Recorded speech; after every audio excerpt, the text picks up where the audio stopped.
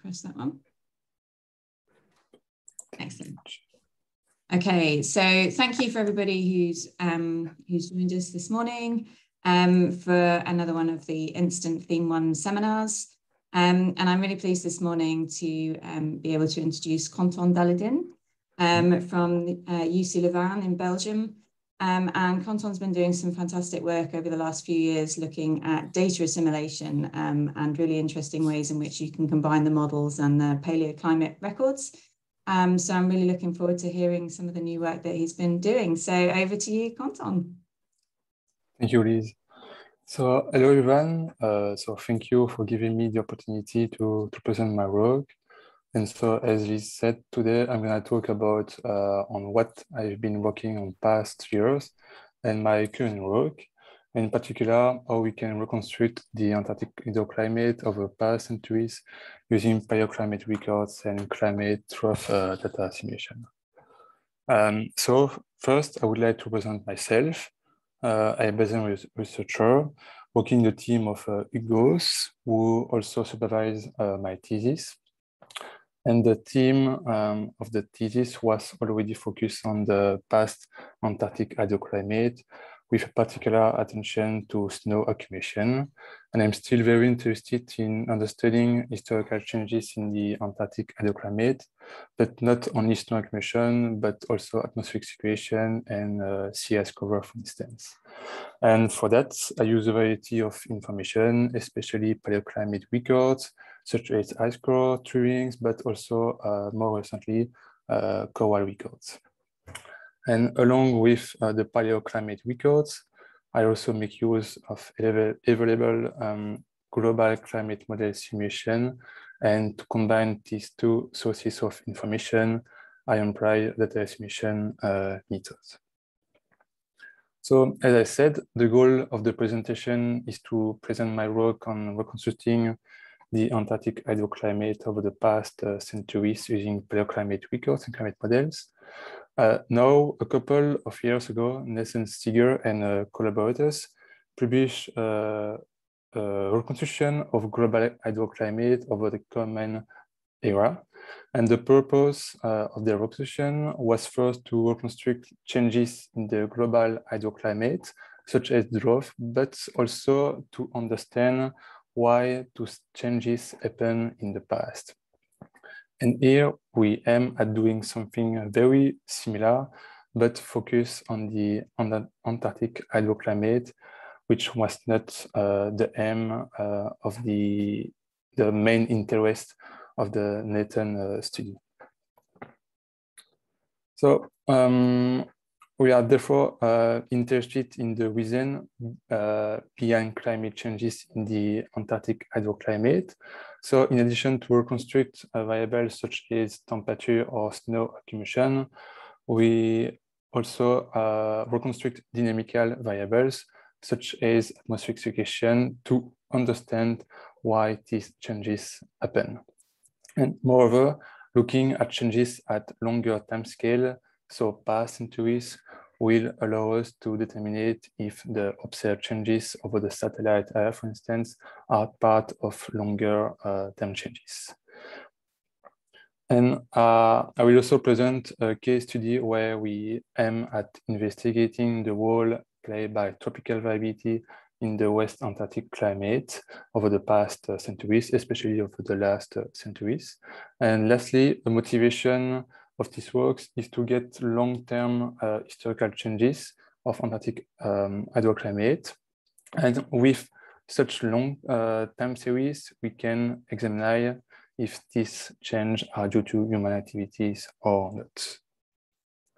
So in order to know what look like the past climate, we need to rely on indirect observation, that's paleoclimate record. And these records give insight into past environmental conditions. And in Antarctica, as you may probably all know, the most famous paleoclimate archive are ice cores. And therefore, ice core records provide historical changes of the past climate. For instance, here I display the water isotopic content of an ice core drilled at Gomez in South Peninsula. And this record length of 150 years indicates a stronger surface warming in South Peninsula over the past decades. And more recently, we observe a growing interest in ice core snow accumulation records. Again, here in a paper of Lees in 2015, they showed that South Peninsula and eastern part of West Antarctic ice sheet have witnessed a snow accumulation increase. And according to the 3 ice core analyzed in this study, the increase has started around the beginning of the 20th century. In 2017, an important effort has been made to gather all the available ice core records, in particular Delta 18 and snow accumulation record. This has been done by the PGIS 2K Antarctic 2K Working Group and resulted in 2 databases of more than 100 records for Delta 18 and around 80 for snow accumulation. And most of these records span the last centuries, and most of them are located in West Antarctica. However, ice core records provide local information on past climate where the core has been drilled. And although a strong effort has been made over the past decade to get more and more records, the spatial resolution distribution is still sparse. So we need a method to get the full spatial picture of changes from the local information given by ice core. And to provide a complete spatial distribution of changes, there are some methods that use the local information to infer the continental wide change. So in other words, to get the full spatial picture of the change. And for instance, here for snow accumulation, Puckmanley and Lees provided a snow accumulation proposition over the last 2 centuries by combining ice core snow accumulation records and atmospheric analysis.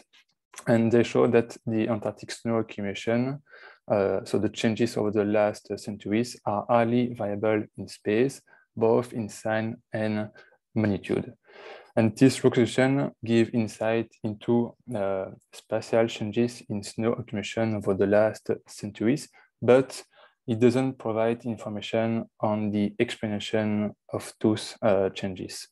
So it doesn't say anything on the reason, the explanation why we observe a change, neither on the dynamics that cause the change. So to fully understand the physical reasons, the dynamics of the changes, we need another approach. And this approach is the modeling approach. By including all the components of the climate systems, so the atmosphere, ocean, sea ice, but also land ice, climate models simulates the whole climate dynamics and are thus ideal to understand the dynamics of climate change. However, in contrast with ice core records, and more generally paleoclimate records, climate models are not constrained by observation. They are forced by historical forcing, natural and anthropogenic. But the main advantage of a climate model is that by providing, they provide a complete spatial field of any variables. So we can understand why changes have occurred and what are the dynamical explanation of climate change. So climate models give information on what could have happened in the past, but not what it really happened because they are not constrained by observation. So models can be seen as a tool to verify hypotheses drawn from paleoclimate observation. So from one side, we have ice core records, which give information on timing of changes, but at the local scales. So for instance, snow accumulation and Delta 18. And From the other side, the climate models include all the physics of the climate models and provide all the special fields for any variables, such as temperature and precipitation, but also winds and sea ice cover to understand the changes. However, the timing of changes is not included in the climate models, at least for the global climate models without data estimation. So the two sources are complementary, and it would be wonderful if we could combine them. Sorry. And hopefully, data estimation is exactly what we need, since this method combines information from observation, in our case, paleoclimate records, and the physics of climate models. And to make it very simple, data estimation aims at spreading the information for paleoclimate variables into space, but also to reconstruct other variables thanks to the climate physics of climate model. So the climate model in data estimation is used to spread the local information from paleoclimate records in space by relying on the spatial covariance. And in addition, it also allows us to reconstruct non-assimilated variables such as atmospheric circulation or sea ice cover. And this is possible thanks to the model covariance between variables. For instance, if there is a strong relationship between the assimilated variables and the variables that we want to reconstruct, we can expect a good reconstruction for these variables too. So with data estimation, reconstructing the climate variables that cannot be directly observed is possible. Another advantage of data estimation is that we have a dynamical consistency in the reconstructed variables, since we rely on the climate dynamics provided by the climate model. And finally, data estimation takes into account quite naturally the uncertainty associated with the proxy. So how the data estimation works in practice? The data estimation method that we use in the group is particle filters. We start with the best initial guess, which is drawn from available climate model estimation. Is it called the prior and contain all the variables that we assimilate, but also the one that we want to reconstruct. For instance, if we assimilate ice core snow accumulation record, we put in that vector all the snow accumulation states for the model ensemble, plus all the variables that we want to reconstruct, for instance, sea level pressure. And the particle filter aims at updating the first guess, so the prior, depending on the available observation. In practice, we often consider the reconstruction as the weighted mean of the model states, depending on the weight, but the final reconstruction is rather an ensemble, such like the prior. And the weight to each model state is directly computed as the likelihood with the available observation. Higher is the likelihood, higher is the weight. And in contrast with other methods, the particle filter doesn't change the physics of the climate model, but only the weight to each model state to update the prior. So let's take an example. The climate model simulation is represented here by the black line on the figure. And let's say this is the first year with available proxy observation. We sample a certain number of model states in the climate model simulation. Here we took 10, but in practice, this is far more, for instance, 3 dozen. And these independent model states are called particles and are represented by the gray cycle. They form the prior state of the climate system a first guess of the state of the climate system covering the whole range of variability. Just take a glass of water.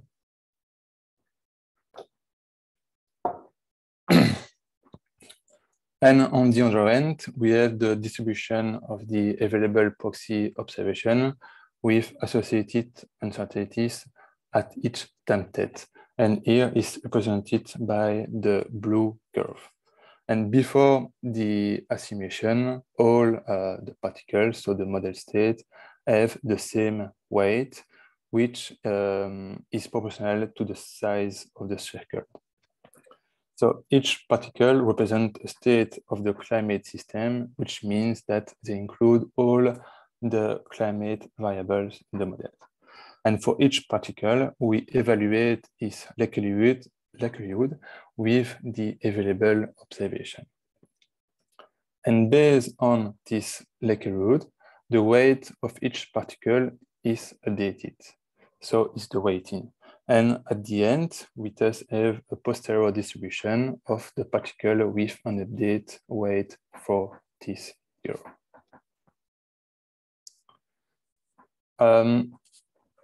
Let's take a concrete example of how local information can be spread in space. Here are represented the temporal correlation between the local snow accumulation at the birth station represented by the yellow star and the snow accumulation for Antarctica in the prior, where there is a significant correlation, whether positive or negative.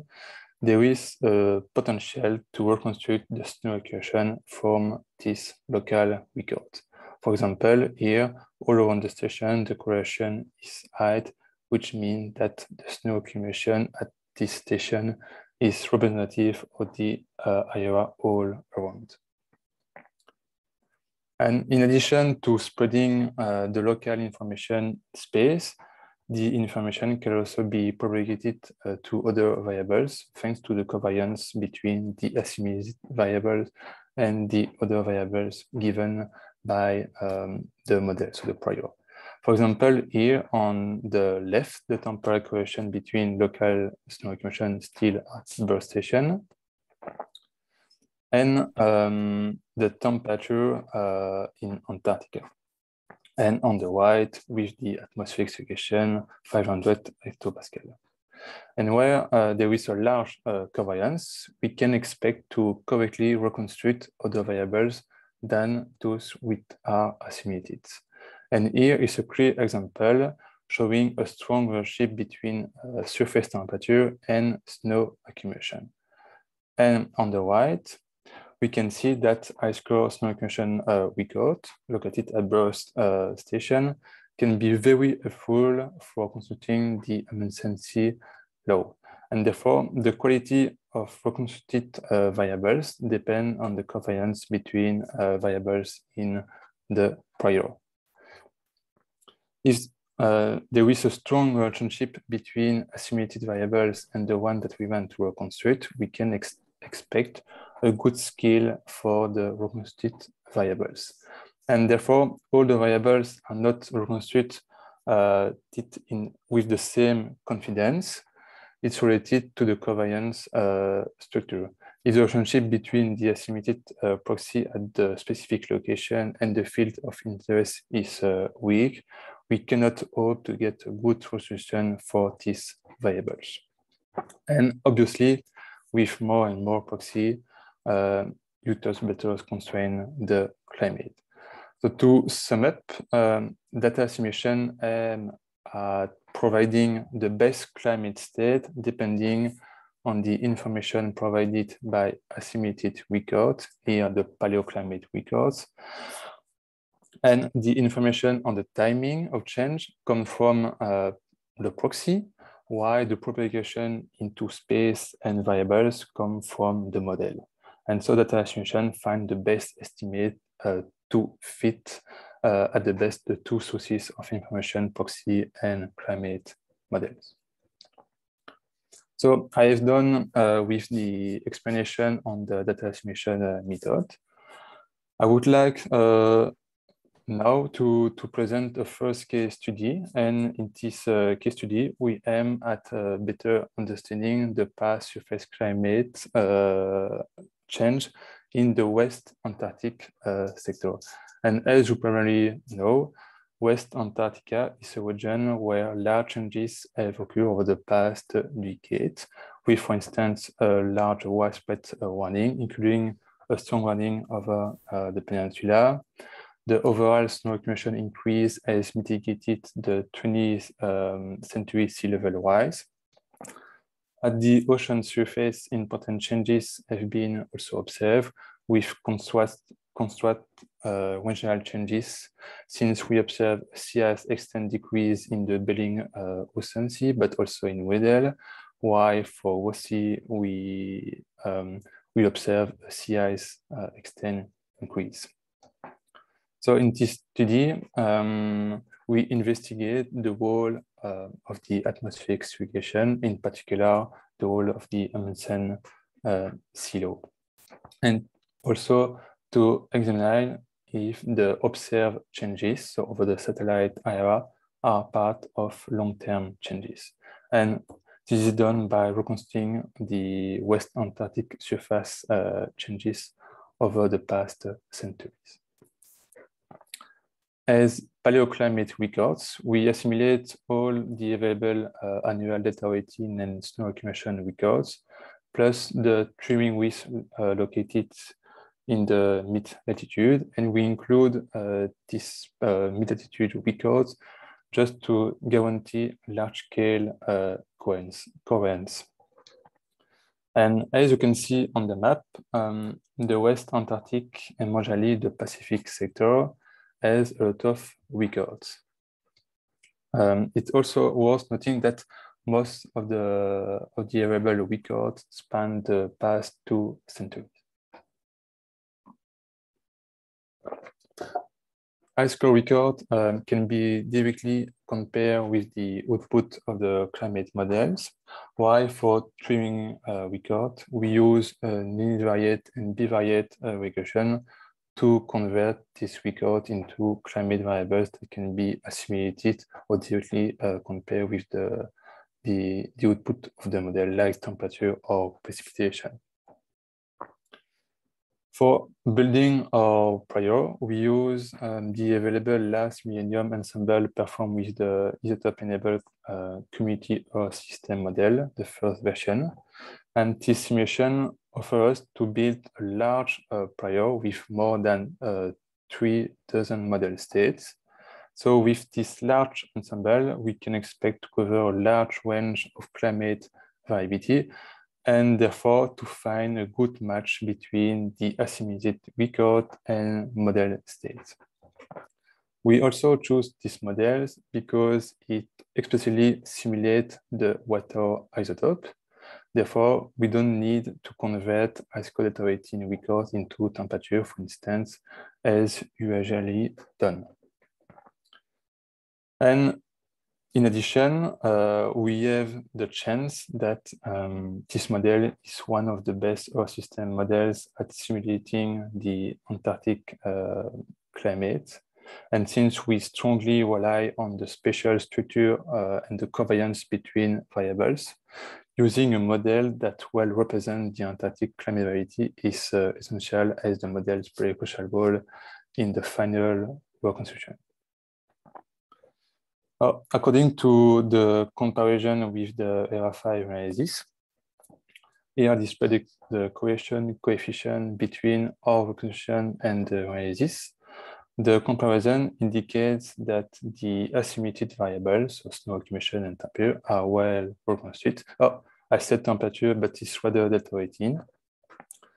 And moreover, by assimilating ice core and trimming records, we are also able to reconstruct the sea level pressure, in particular the Amundsen sea law, and the sea ice concentration in the West Antarctic sector. And in fact, we obtain high value for both correlation coefficient and coefficient of efficiency.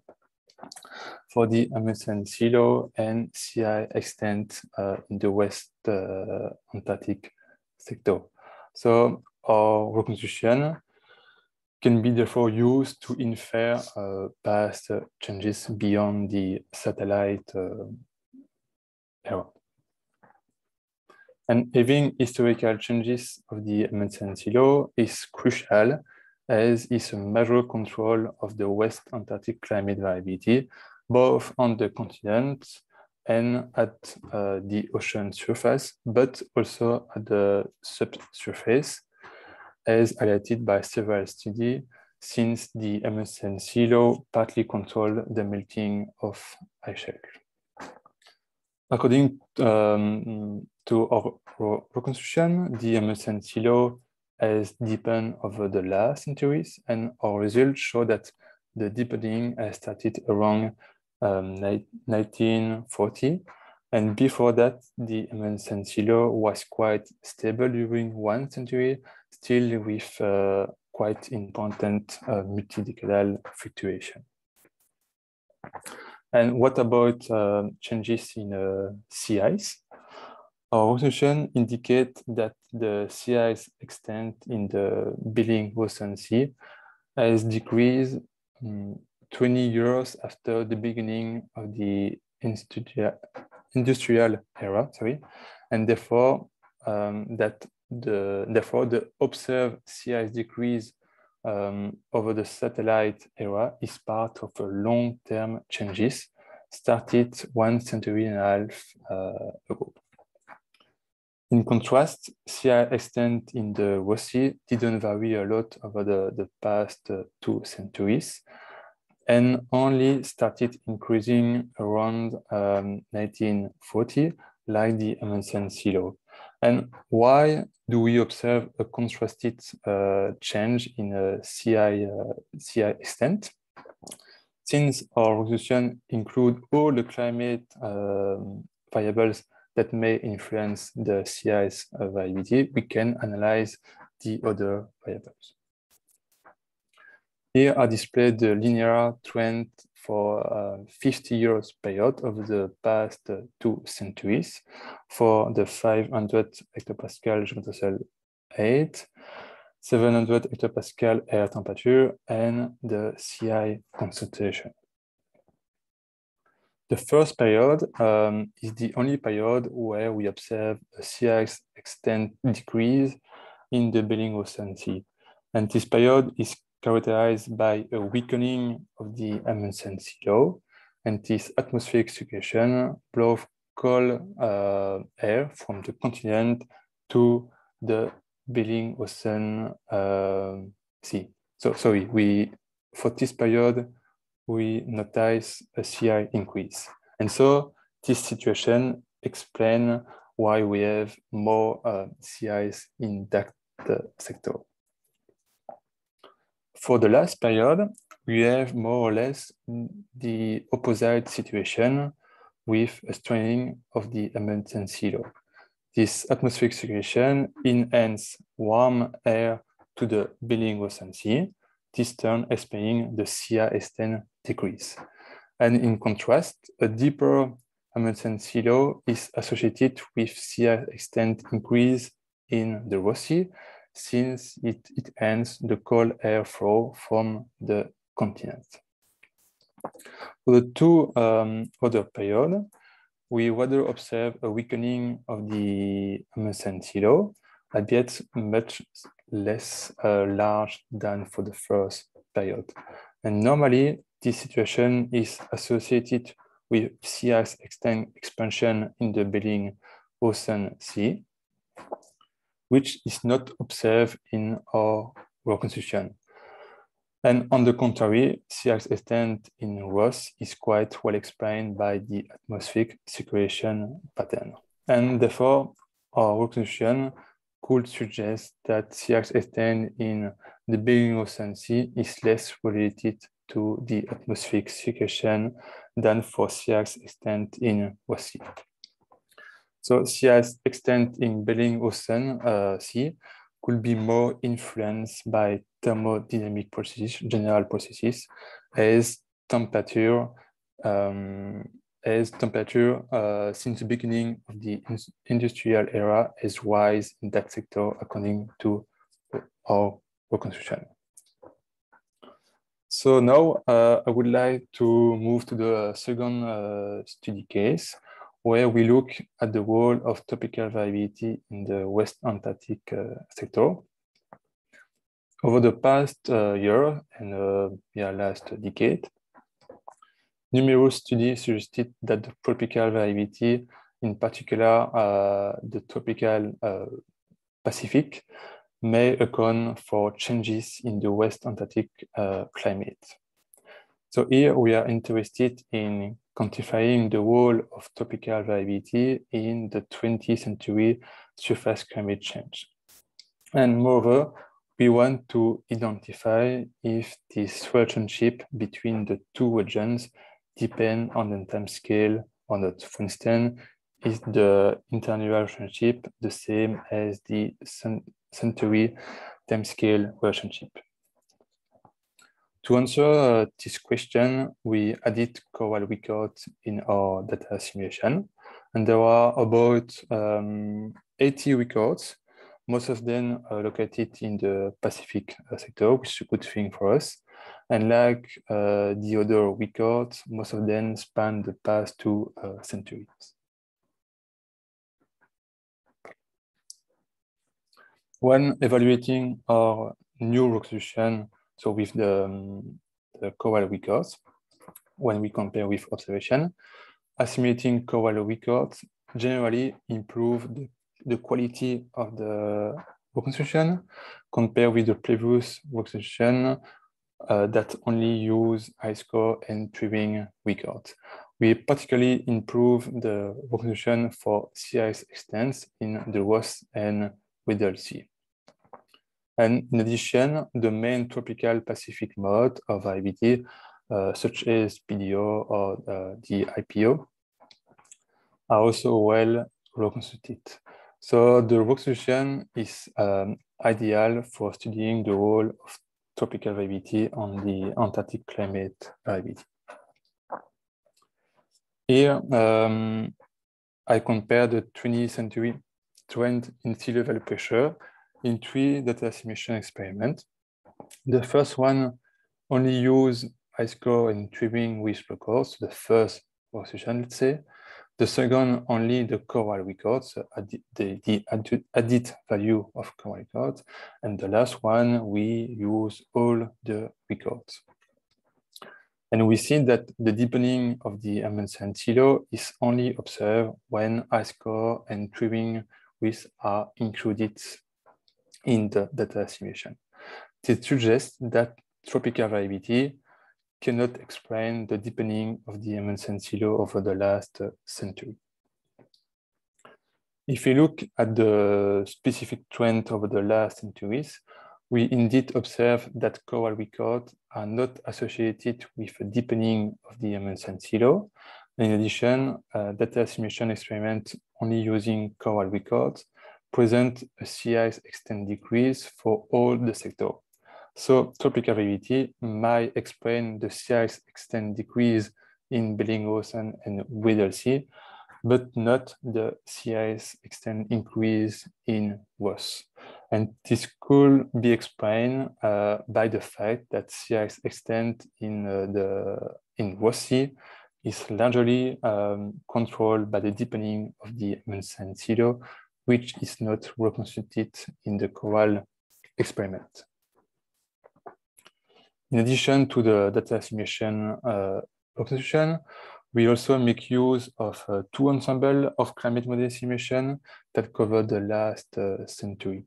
The first ensemble is forced by the historical forcing, here represented in black, while the second one, the sea surface temperature in the tropical Pacific is nudged to the model and is represented in red. And by calculating the contribution of the unforced variability of the tropical Pacific variability, by computing the difference between the 2 ensembles, so here represented in green, we see that the unforced variability of the tropics, the Pacific tropics, cannot explain the recent changes in the deepening of the Amundsen sea low, but neither the atmospheric warming in the peninsula and the sea ice extent decrease in the Middle Sea sector. And instead, this analysis suggests that the forcing is the main contributor to these long-term changes. However, in our reconstruction, the tropical variability partly explains the year-to-year and multidecadal variability. For instance, here the figure shows the moving 30-year trend for the Intertidal Pacific Ocean, IPO, and the Amundsen sea low since 1860. And we clearly see that they both strongly correlate. And in addition, our reconstruction display high correlation, yes, between the IPO and the ISL at the interannual timescales. And it's also the case, for instance, for the sea ice extent in the Weddell Sea sector. So in conclusion, albeit tropical variability is not the main driver of the 20th century changes at the surface for the West Antarctic sector, tropical variability is a key contributor to the interannual and multidecadal variability. And finally, a few words on the ongoing work and future works. First, we are actually working with the new database gathering all the available ice core salty records, in particular sulfate and sodium content. And the goal is to include these new records to, again, better reconstruct winds and sea ice cover, as we know that these records are both influenced by sea ice and winds. I also would like to explicitly take into account the intermittency of precipitation when I reconstruct the climate, since several studies over the past year have highlighted that ice core record may be only representative of a few events, and so ice core record may be not representative of climate condition all along the year. And more linked with the instance purpose, we are working with Zik and Gu on assimilating marine proxy, and preliminary results indicate that there is a consistency between oceanic and continental variability, and therefore this could indicate that the ocean plays a substantial role in the continental variability. And lastly, my personal ultimate goal is to reconstruct ice shell melt rates over the last century, especially in the West Antarctic sector, so Ross, Bellingshausen, Amundsen, and Weddell, by forcing an ocean sea ice model that explicitly simulates the oceanic circulation in ice shelf cavities. And so the plan is to force this model with our paleoclimate atmospheric analysis. This will allow us to better understand the mechanism governing the long-term variability of ice shelf melting. I've done. Thank you for your attention.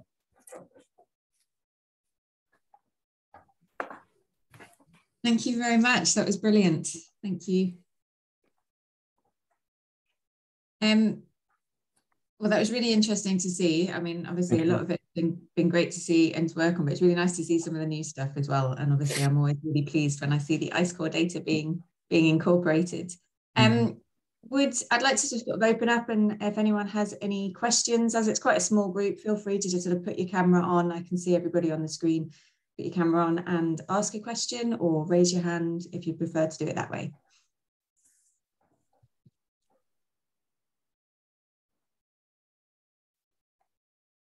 Everybody, yeah, Alessandro, go ahead. Hi, Quentin. Very nice talk. Thanks for it. I was wondering, can you tell us a bit more about the deepening of the Amundsen sea law? So you think is connected to anthropogenic forcing, I guess, over the past century. Can you tell us a bit more about the mechanism? What could it be? Yes, so it's interesting because we submitted a paper now 1 month ago. We applied detection and attribution algorithm on the Amundsen sea law, so my resolution.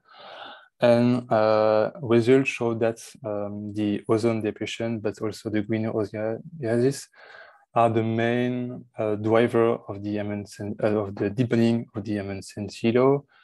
So I think that the mechanisms behind the ozone depletion is not very clear for the Amundsen sea law, but for greenhouse gases, it's really linked to increase the gradient between the sea level pressure gradient between the mid-latitude and the high latitude of the southern hemisphere. And yes, that's my opinion on that. Yeah. Okay, thanks. I was thinking also, I've read some papers that were suggesting a more negative IPO during the 20th century. Yes. But maybe no, you don't think is that, right? Yeah, IPO could explain some changes, but not at the century scale, but only at the material scale, because you had the oscillation like for, I think IPO is a 30-year oscillation. So it might explain why you have a deepening, but at one moment, the IPO is reversed. So it cannot explain the long-term changes in the Amundsen sea law. But to me, so the forcing is the main driver, but you also have the tropical variety that can be that is added to the long-term changes, which was the case for the end of the 20th century, I think. It's yeah. Thanks. Thank you. Very good. Okay, do we have any more questions for Quentin?